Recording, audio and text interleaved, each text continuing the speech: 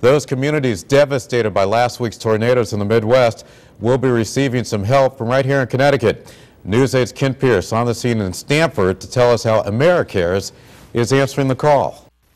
800 miles away in eastern Kentucky, there are thousands of people who have lost their homes, lost everything in those deadly tornadoes. Here in Connecticut, AmeriCares is ready to send them much-needed supplies, and they have plenty of experience to know what it is these folks need. At the AmeriCares warehouse in Stamford, there are always supplies coming in from donors and going out to people in need. And for a second year in a row, those people are American tornado victims. So AmeriCares knows exactly what's needed first. So we know that as first responders and families go wading through the debris, that incredible debris that the tornadoes leave in their wake, they're really at risk of puncture wounds. And so we want to make sure that they have access to tetanus vaccines in particular. So are other medicines for people who lost their homes and everything in them in a storm system that spawned more than 100 tornadoes from Indiana to the Gulf Coast.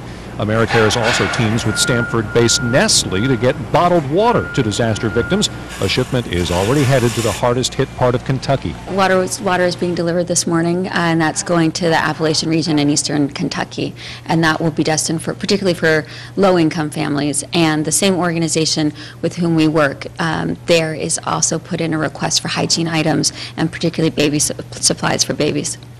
If you'd like to know more or if you'd like to help, we've got a link to the AmeriCares website on our website, WTNH.com. On the scene in Stamford, I'm Kent Pierce, News 8.